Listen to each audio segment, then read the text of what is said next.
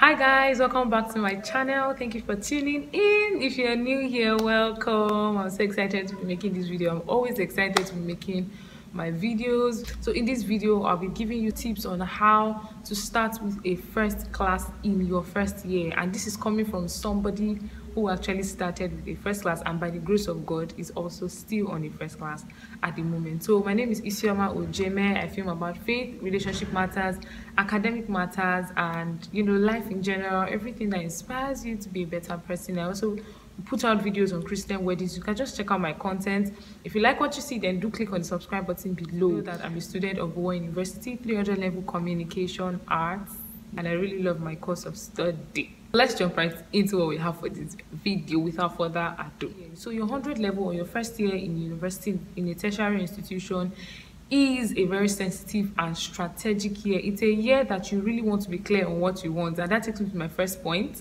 which is the fact that you need to be clear on what you want to graduate with, even in your first year. Most of the time, people who graduate with a first class actually see it from the beginning, from the first year they enter school. Even if maybe last 200 level, they start working towards it. But you hardly see somebody who 100 level, 200 level, 300 level, 400 level. It's not when it's time for them to graduate, they will now see first class and they're like, It doesn't work that way. The truth of the matter is, first class is usually prepared for. Not everybody wants to graduate with the first class. I hope you know that. Like my brother, he graduated from physics and solar energy 2018 Abuad University, and when he was entering in 2014, he told me that he did not want to graduate with the first class. He wanted to graduate with a 2-1, and guess what? That's exactly what he graduated with. So you need to be clear on what you want to graduate with, even in your first year. The second advice I would give to you is that you need to observe your courses and the lecturers. I did that a lot. I had this particular lecturer who was very stern, come to class early. He knew virtually everybody. Like, he just needed 2-3 weeks to actually know everybody. Even if he did not know you by face, he would know your surname and then just call you in class to answer questions. So many people were scared of him, but I always stayed in the front in that class and all my other classes, because that was like a strategy for me to remain focused. I never sat at the back in class. Just so you know, you can actually adopt that, especially when you know that this is a course that if you sit at the back and you get distracted, you will not get easily. So sitting at the front is very, very important. So I would stay at the front, I would observe him, he would ask questions in class, and by doing so I was able to decipher the kind of questions he would bring out in exam by the grace of God. So observe these lecturers, observe your courses. What kind of courses are you offering? I know that in 100 level you might not have the luxury to choose elective courses because they might just put it automatically for you, but as time goes on, I would say that you need to also be sensitive while choosing your elective courses. When you see your course outline, note the courses that you are likely to find difficult. At least by attending the first 3 classes of a particular course, you should be able to tell the course that you might find difficult or a course that's complex. So when you find that course or those courses, start reading them early in the semester. A 1-unit course can be read 2 weeks to the exam and you still make an A. I've done that many times where I read maybe 1 GST or 1 GL course. I don't put the note until like 2-3 weeks to the exam, or even sometimes 2-3 days to the exam. Understand your courses, the diversity, the complexity of each of your courses. So the ones that you know that this one na fire, start early in the semester, get all the materials you need to get, read why, I explored a lot of things. I did not limit myself. Sorry, my second semester 100 level, that was when I eventually entered this library you are seeing me in. I did not use the library throughout my first semester 100 level, and I had my best result yet by the grace of God and to the glory of God. What am I saying in essence? Understand the peculiarity of your course of study.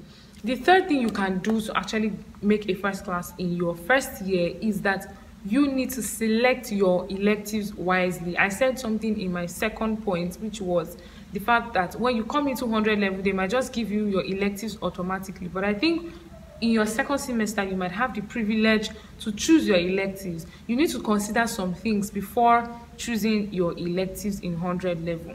Your electives are borrowed courses, simply put, courses that might not or may not be directly related to your course of study and are not your core course. For example, if you're studying biochemistry, an elective would be a general course like use of English. So what are some of the things you should consider before choosing an elective?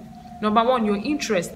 If you're not interested in that particular course, as much as possible, try to avoid it, except you cannot help it. The second thing is you have to consider the lecturer. There are times you're even interested in the course, but your predecessors or the people that have gone ahead of you, or even people taking that course, will tell you that this lecturer doesn't this. Although there's a balance to it, don't let that discourage you and say because of that you will not take a particular course. Like for example, there was an entrepreneurship course that I took in my 200 level, events management. Before taking that course, I heard things like the lecturer is this, the lecturer is strict, this and that, his marking is this. I said I wanted to do the course. I took the course and I still made my A by the grace of God. So in as much as, yes, you want to consider how the lecturer is, don't let that discourage you. If you know that you are truly determined to give all it takes, then please go for it, provided it's still within the jurisdiction of your interest. The next thing you need to consider is how the semester is. Is it a choked up semester, or is it a semester that, you know, is just chilled and all? If you know that activities are choking your neck in that semester, you have so many responsibilities aside your academics. For example, you are in probably 1 or 2 leadership positions and you might not have time to be reading that particular course every day or as consistently as you will need to read it for you to understand it, then please, you might want to choose a less complex course. So that is another criteria to consider before choosing an elective. The next criteria you also want to consider before choosing an elective is the relevance of that course to your course of study. 200 level second semester, I had the opportunity to choose an elective from sociology. I didn't want to take any course from music or theater art, and sociology just seemed right. I actually researched a bit on sociology and I saw, okay, it would give me more exposure into research and things like that, and I went for it, and to the glory of God, I also made an A in that course. And the last thing I would emphasize for the criteria for choosing an elective is your brain. What can your brain carry? Of course, we are intelligent people. Nobody is dull. I don't believe that. But you need to consider the capacity of your brain per time for a particular course. Be honest with yourself. Can your head carry this course, especially in that particular semester? Every semester comes with its own palaver. Wait, my brain plus how the semester is, you bring it together and you get your answer. If you're able to take the course, beautiful. If not, please switch to a less stressful and complex course. So that is that about selecting your electives wisely.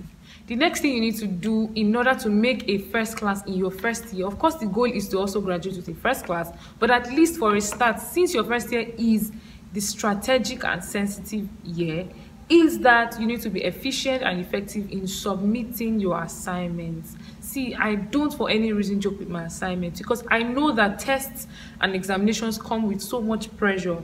And so when I'm giving an assignment, I feel like it's an opportunity to just make an A. So I put in all the work. If you're in a course, in a practical course like mine, where you have to research, you have to write, you have to present and do all that stuff, or yours might be experiment, laboratory work, please don't joke with it.